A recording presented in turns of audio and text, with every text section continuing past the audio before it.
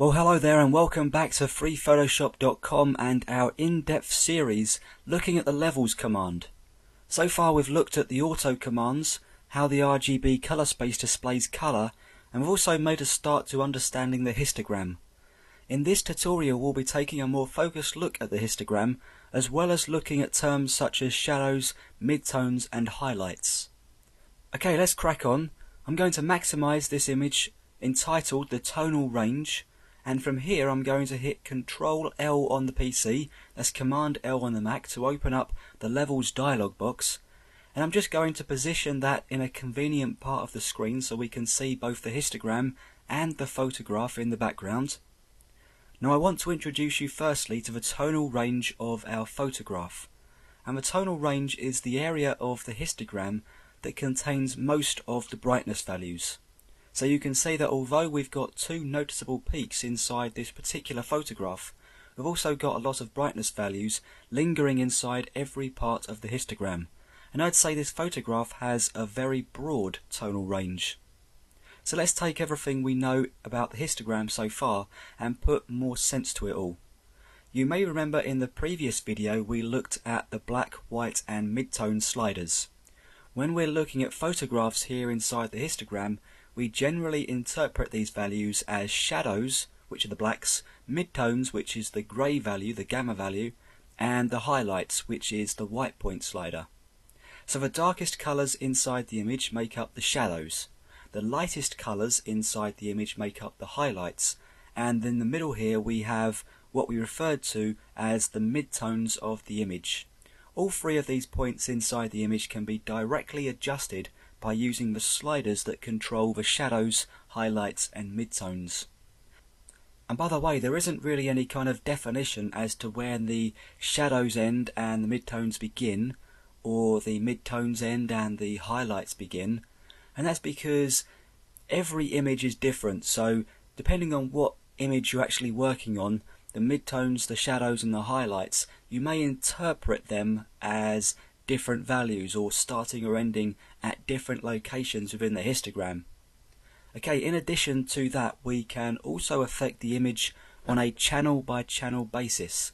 Now if you remember what we said about colour inside the last video, we have three channels here inside the RGB colour space, and you'll find all three of them by exploring this channels drop down menu. Now remember what we said about each channel being read by Photoshop as its own grayscale image? Well, the histogram reflects that just like the channels palette did. I'm going to go ahead and switch this out to the red channel, and now this histogram is just showing us the brightness values of each pixel inside the red channel.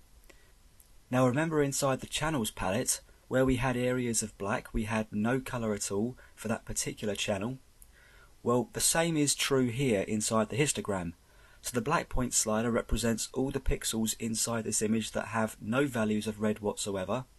As we move to the right, we increase the brightness of the red until we get to the white point slider where we have the brightest red possible.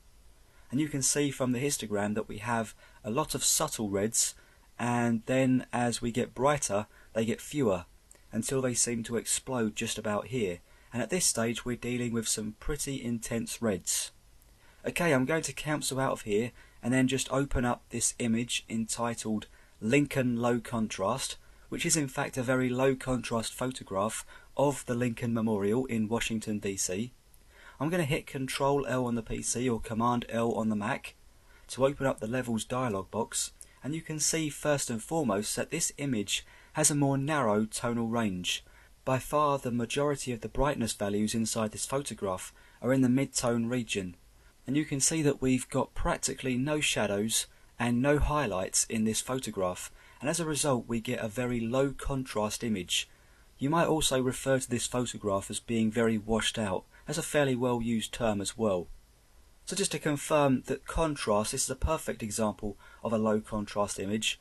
We have no shadows, no highlights, and just a clump of brightness values inside the mid-tone area of the histogram, meaning that we don't have a good variation or a good stretch of brightness values ranging from black to white.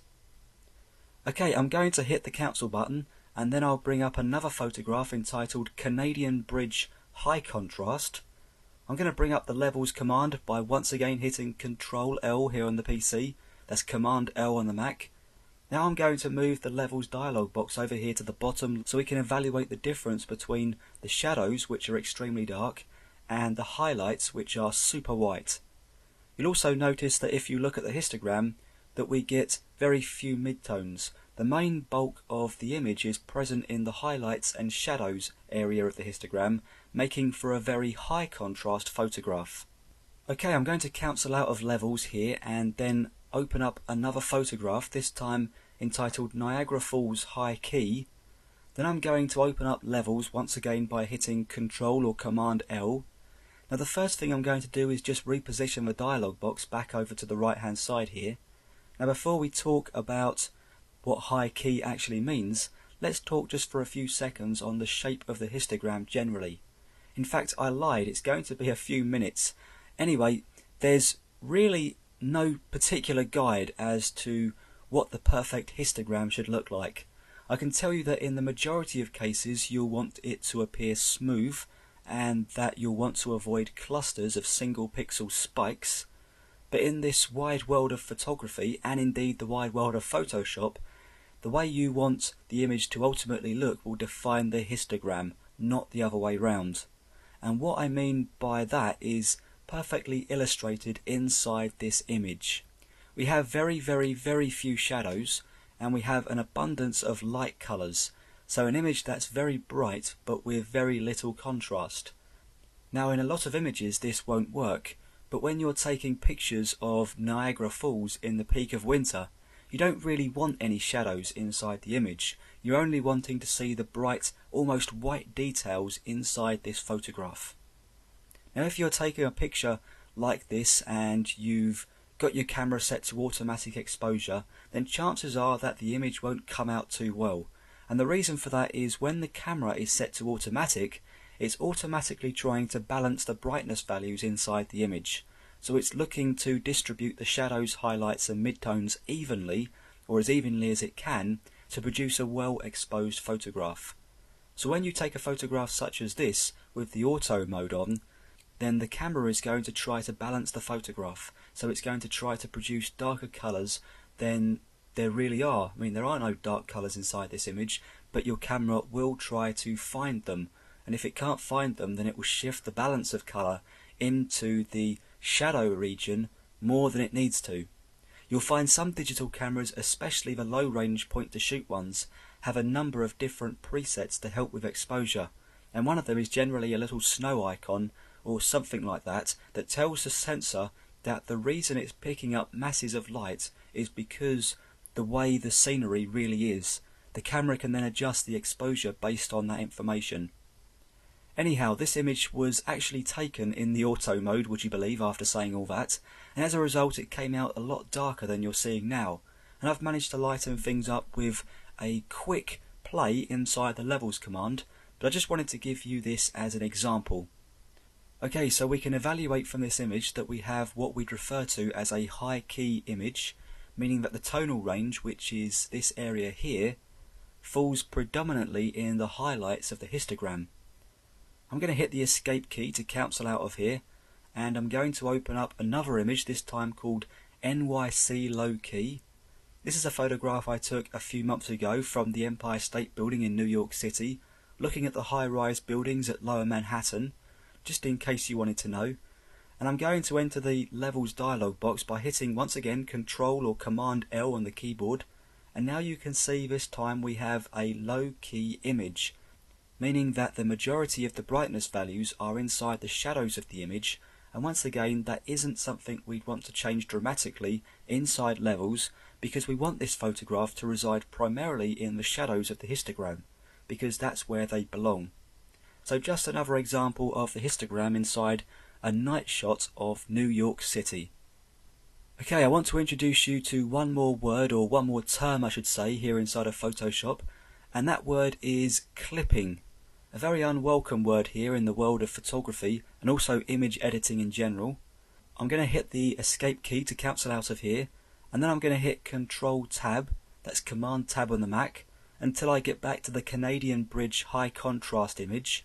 And I'm going to hit Control or Command L to open levels, and I'm going to bring the white point slider down to 225, so we're really brightening up the image. I'm also going to increase the black point slider to 30 to make the shadows darker. So we've made the shadows darker, the highlights lighter, adding more contrast to this already ultra high contrast image. Now I'm going to hit OK to accept these changes, and I'm going to hit I on the keyboard to access the eyedropper tool, and then I'm going to open up and drag out the info palette, and I want you to keep an eye on the RGB values over here as I drag the eyedropper tool around inside the image. Now I'm going to zoom into some of this snow by hitting Control spacebar on the PC or Command spacebar on the Mac, and I'm going to hover the eyedropper tool above some of these pixels, and you can hopefully see that in the info palette that we're hitting pure white, which is a value of 255 in each of the RGB channels. This is referred to as a clipped highlight or blown highlights, because any detail that we had inside the snow is gone, and if this was an image we'd just opened or a photograph we'd just taken, then there wouldn't be any way of actually bringing back those details. I'm going to zoom out a touch by using the Control-Alt spacebar combination here on the PC, or the Command-Option spacebar combination on the Mac. Then I'm going to zoom back into the shadows of this image, just about in this area here. We should be seeing a dark plantation of trees. I'm going to once again check out the values of the pixels inside the image with aid of the info palette and the eyedropper tool, and this time we're seeing a value of 0 in all three of the color channels, and we all know what that is indicating. We now have pure black representing large parts of the shadow detail, meaning that we have clipped shadows, or blown shadows if you prefer. Once again, if I zoom out, our mission is to avoid seeing this kind of mutilation of an image, because that's what it amounts to basically. We're replacing good, crisp detail that existed in the shadows and highlights area of the histogram and the shadows and highlights of the image, and we're replacing those crisp details with just pure black and pure white, which is really going to serve no purpose at all. Well, hopefully you now have a much better idea of what the histogram is, what it's used for, and indeed how to read it. Coming up in the next video, we're going to start adjusting some of our images with the levels command. Once again, thanks for joining me here at freephotoshop.com. I'll see you in the next video.